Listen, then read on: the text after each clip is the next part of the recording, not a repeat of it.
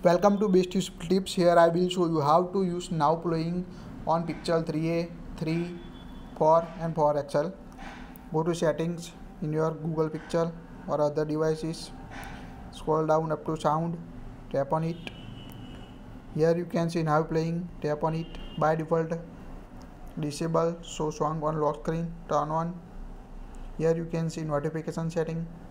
Here enable or disable notification. Recognize music notification you want.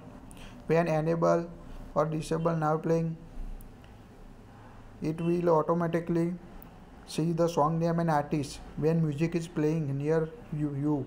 Now playing works offline also on your device. Now play music on other device and you can see song name on top of the screen on your Google Pixel 3a, 3 and other device. Here you can see now playing music history using this setting.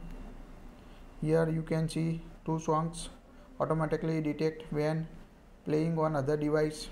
It's quite easy to show now playing history on Google Pixel 3, 4 and other device.